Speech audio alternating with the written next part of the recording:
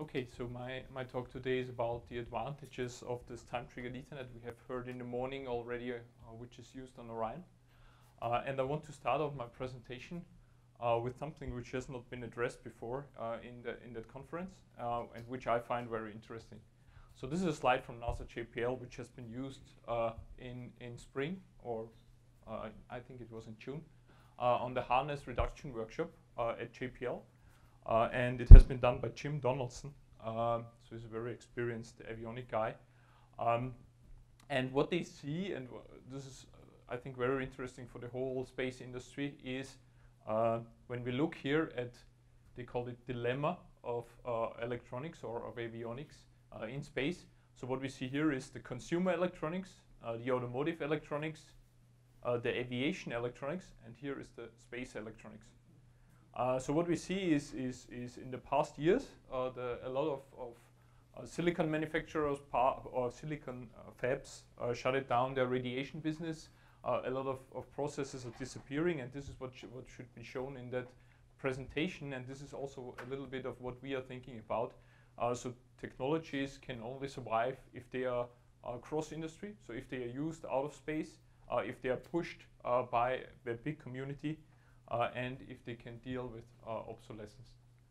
I also want, I do not want to take now all the slides from that workshop.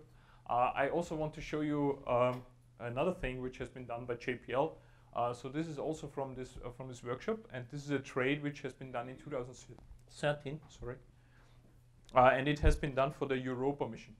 So there was a trade on communication networks for the Europa mission, and they looked into different communication networks, and these were a little bit their requirements they found, and they said all the communication protocols which are not able to fulfill these requirements, we are not looking into that more detailed. And what we see here is again, so it's based on COTS test equipment. It must be serial.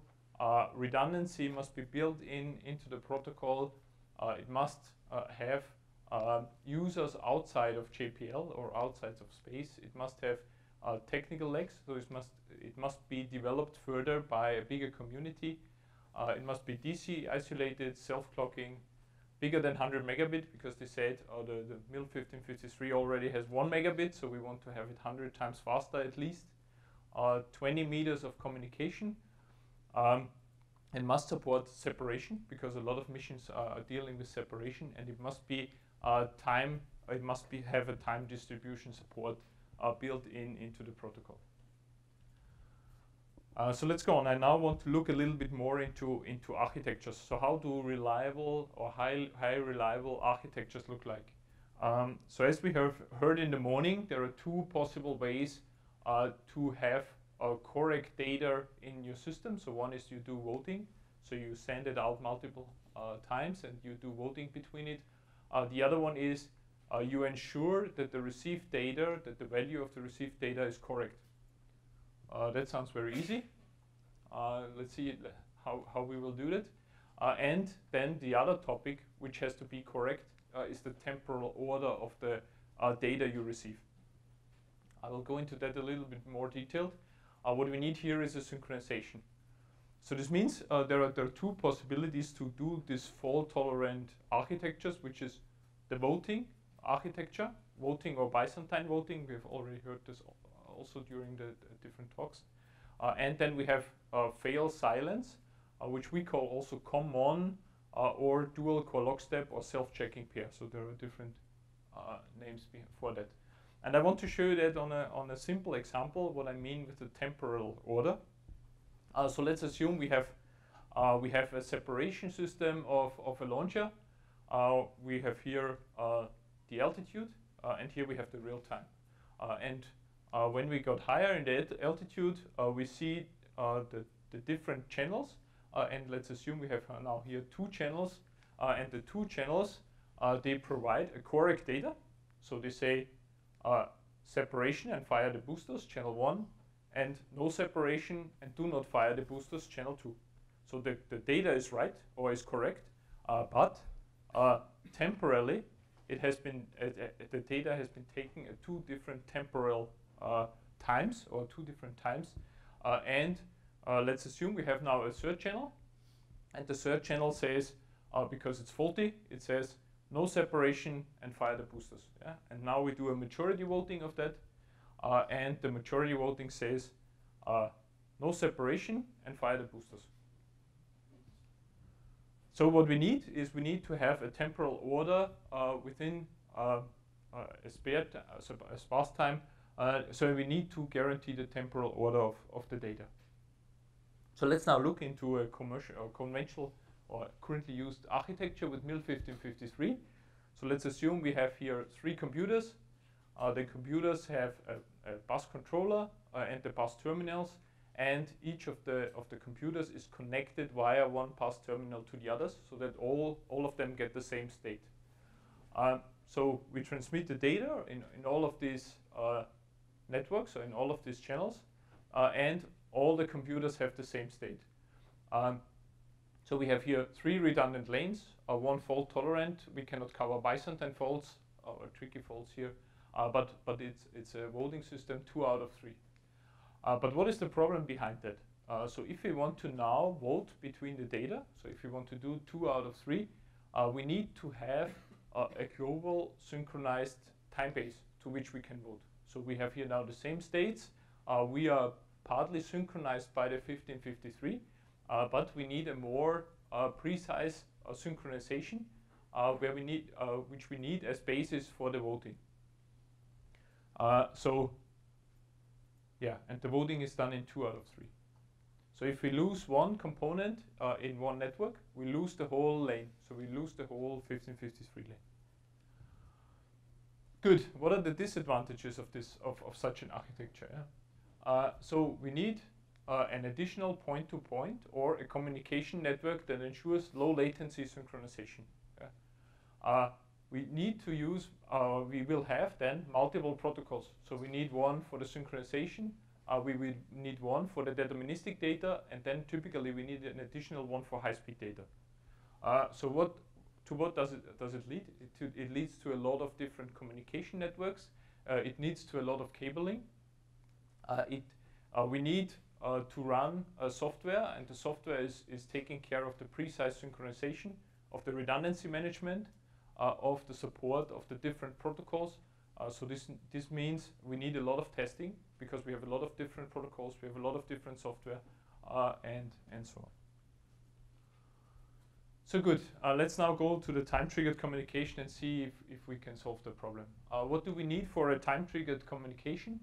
First of all, we need a global notion of time. So we need a synchronization in the network. So we have here different nodes. They see different times. And what we would like to do is we would like to synchronize them to a global notion of time. If we can achieve that, we can work on the basis of this global notion of time and can then run a schedule. So we schedule our messages onto the network based on this global time information. But what is the problem with that synchronization? So if we start up different components, then the problem would be one is coming up earlier, the other is coming up later. And if the bigger the network gets, the more problems we get, because we need to we need to get one global time base. Yeah? But what we can get here is we can get here problems like clicks. So this means an area of the network synchronizes, but another area of the network synchronizes to another time. And this so there needs to be a support for checking if these clicks are there, so detection and how these clicks are solved. Also during startup, you have to find a mechanism how they start up in a synchronous way. So what is implemented in this time-triggered Ethernet is a startup service that ensures that all the nodes start up and synchronize within a defined way, and this has been formally proven. What is then done is, so the different clocks has different drifts. So there are slow clocks and faster clocks. And after an interval of a resynchronization interval, they agree, they exchange messages, and they synchronize back again. Then the drift starts again, and after this resynchronization interval, they synchronize again. So that's how the synchronization is kept into a bounded precision, and we exactly know this precision according to the network setup. Good. So how does this work now? So if you have a network, so here we have a two-channel network, so we have two lanes. We can also synchronize it to external components like 1588, IEEE 1588. But we have here now two channels, and what is happening now, or what I can decide, is who is participating in my synchronization. So I select, let's say, my best clocks or my most critical clocks, and I say, okay, these are participating in the synchronization. If I've selected them, then they will be configured and they will start to send messages into the network. There will be an agreement, a fault-tolerant average agreement, and afterwards we have established a clock or a global time base in the whole network. So now all the nodes in the network will be synchronized, and the advantage of the synchronization is it's fault tolerant. So I can have now here different faults in the system, and I can tolerate these faults in the system. So I get a reliable fault tolerant clock, and I can work on it. So I have no single master clock, and if the master clock dies, I have to switch over to another clock. So here I have really one clock in the whole network, and each node in the network that is communicating over this time triggered traffic, or which gets these synchronization frames, exactly knows the time in the network. But before we have seen that the sending order is a big problem, and exactly this sending order has to be taken into account, because otherwise we have different states and the temporal behavior is not right. And I will show you how that works on a very simple example.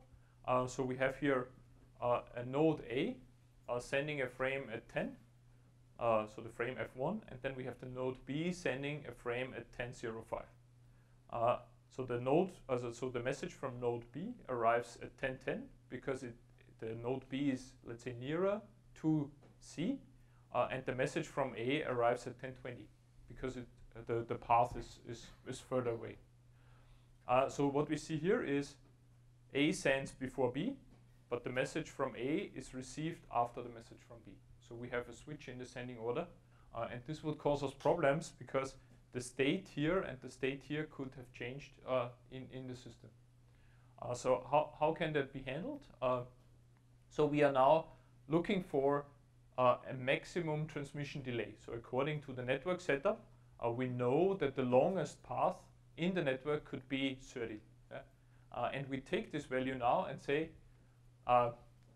this 30 minus the transparent clock. The transparent clock is the time the message takes from A to C, so the 20, and from B to C, the 10. And now we are doing a simple calculation. So we say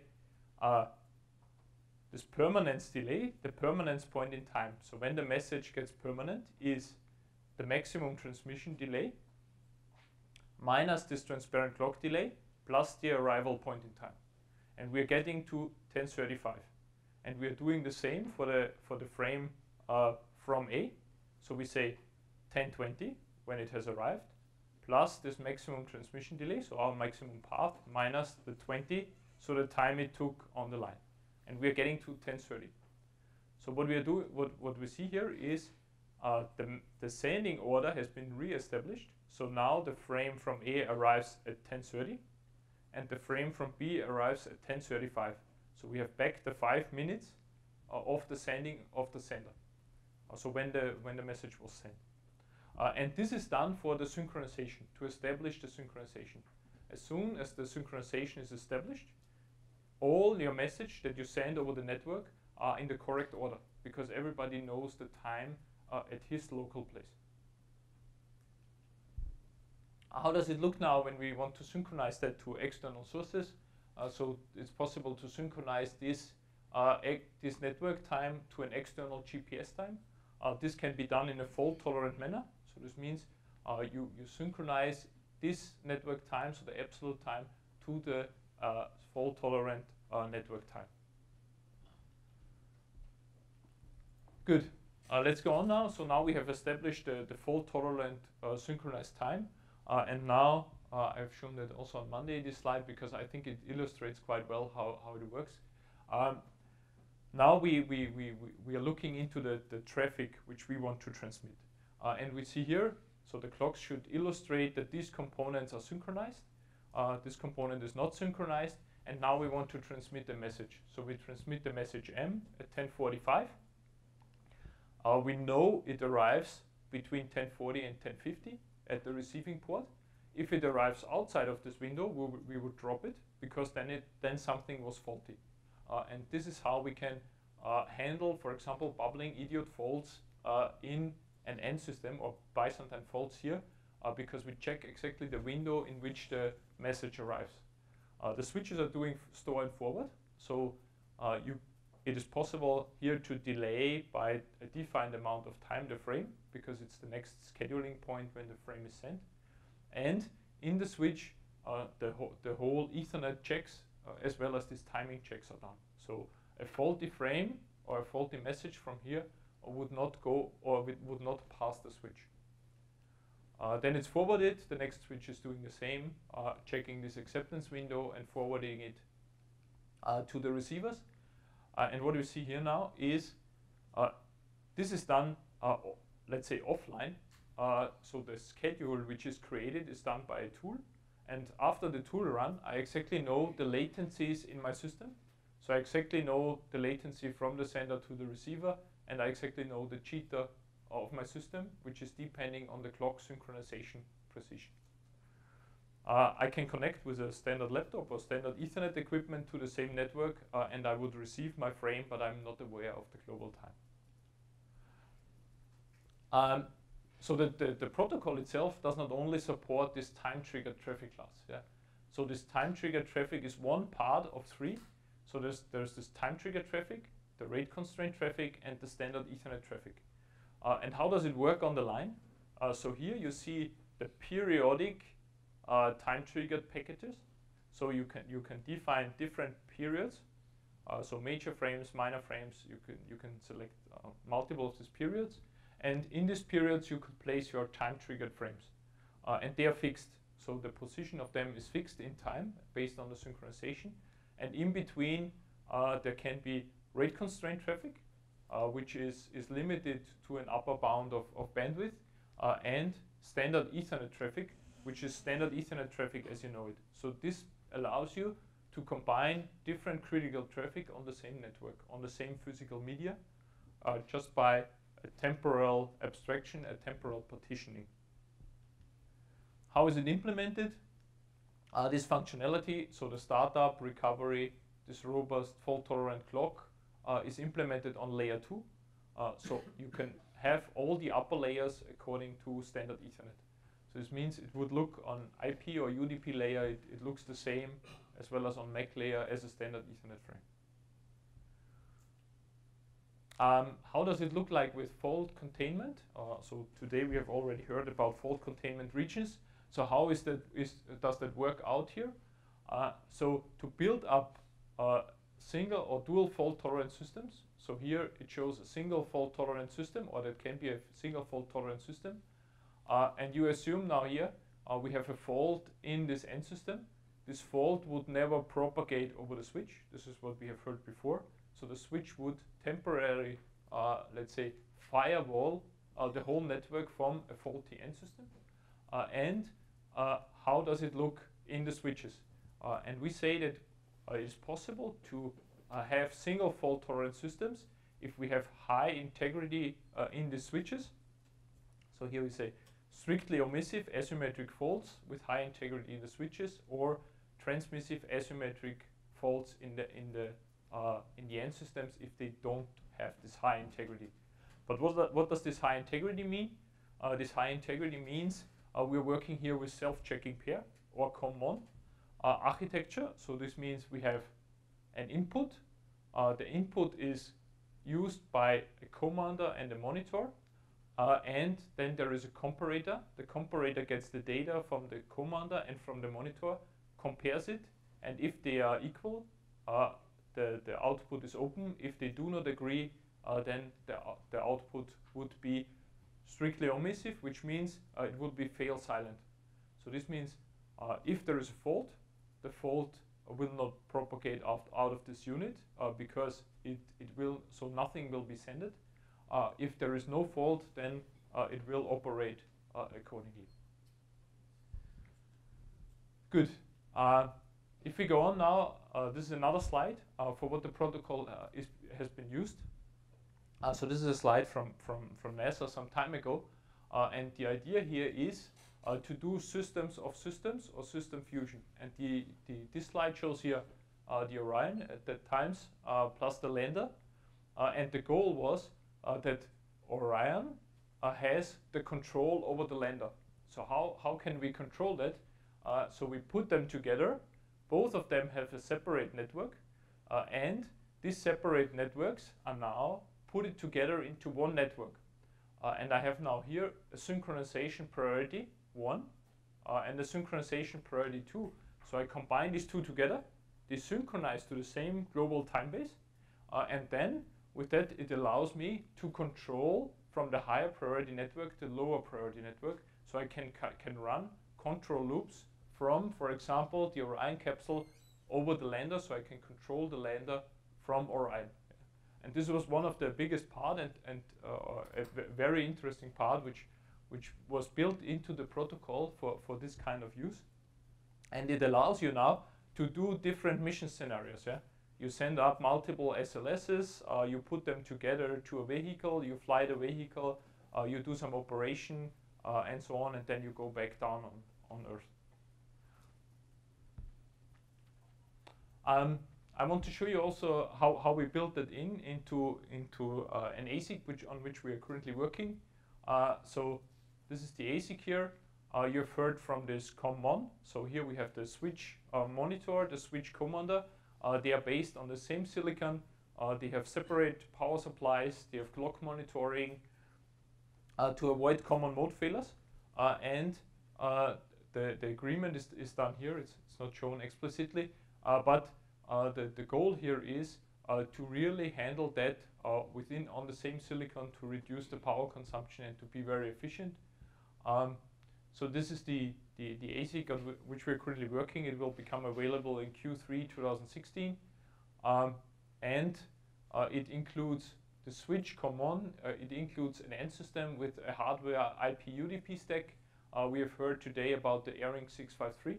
So it has in hardware ARINC 653 partitions also, so a hardware partitioning support, which allows you to access that via different application tasks completely separately.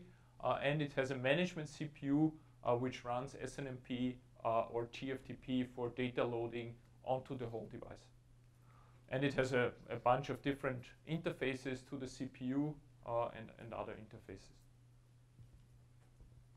Just to show you, this is a little bit of the product environment we are offering here. So different development hardware, production chips, different development systems. So we have developed a whole driver according to DO178C for flight in FA projects or in commercial planes, which are using exactly this technology. And what I wanted to show you with that, also with the next slide, I want to show you that, so I want to refer to the slide from NASA JPL. So what we are trying to do is we are trying to use the same core technology and we are trying to bring that into different applications. So the same core is here used in a Sikorsky radar flight demonstrator helicopter, which will be progressed in the Orion, in a wind turbine from Vestas, in the Audi A8 piloted driving, goes into service in 2018, in the Ariane 6 rocket, and on an old platform. And this is the goal, really, to develop one core technology and then spread it out into different products and to leverage the advantages of that. I think now. Oh. So to come to a conclusion, the protocol and the implementation supports the synchronization, the deterministic communication, fault tolerance, but it also allows you the flexibility of standard Ethernet, and this leads to a reduction in software complexity which we have seen over the past projects on which we are working. And we are currently working on the space-graded components. We also work on a radiation-hardened Ethernet PHY, for example. And the technology provides you a lot of cross-industry developed tools, embedded software, test equipment, and so on. Thank you very much. Okay, we have questions. Yes. So when you're showing Orion and the lander coming together, you have priority 1, priority 2. Now, how do those synchronize? Is it like a hard jump in time for priority 2, or does it slew it, or how do they get synced up? Oh, it's really so what the network sees is it sees let's say time frames with a higher priority, and it takes over the time of the higher priority. So it's really let's say a very sharp jump in time. Yeah. So as a software guy, how does that? That's right. So you have to have some mechanisms in software that are able to tolerate that. Yeah. You're right. Other questions?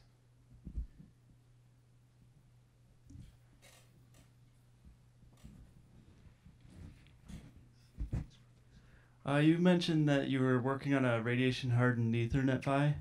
When will that be available? So there are 2 different projects currently running. So one is, or let's say, 2 projects plus an additional commercial component which will come up. So one is a radiation characterization of COTS PHYs. So there is an ESA project running where 4 Ethernet COTS PHYs have been selected. And they are currently running through a radiation characterization, and there will be the first results Q1 next year. And currently there is a plan for how this will be commercialized, so packaged into ceramic chips and so on. But it was not so easy to find providers where you can, let's say, purchase a lot and you get all the devices from the same lot from a COTS PHY. There were some. Another topic where we're working on is a 10100 Ethernet PHY. So this is currently fully funded with around 3.4 million US dollar. And the first samples will be available in 2017, Q1 2017. But we are currently looking if we could speed up that. And then there is also TI is currently working on a PHY or radiation characterization of a PHY. That should come out next year or beginning of 2017, according to my knowledge. And also Aeroflex has worked on a PHY, but they have stopped the development because there was some kind of a metal junction on the silicon, which was not usable for deep space application, and then they have stopped it. But they got very good radiation numbers. Very good. Other questions? Yes.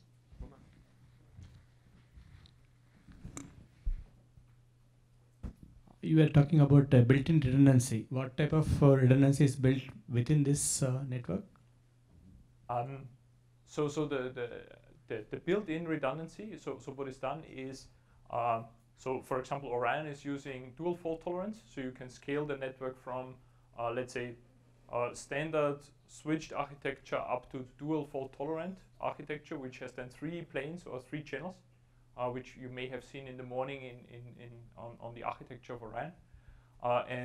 And the protocol is capable of, by configuration, by the implementation, to scale from single to up to dual fault tolerance.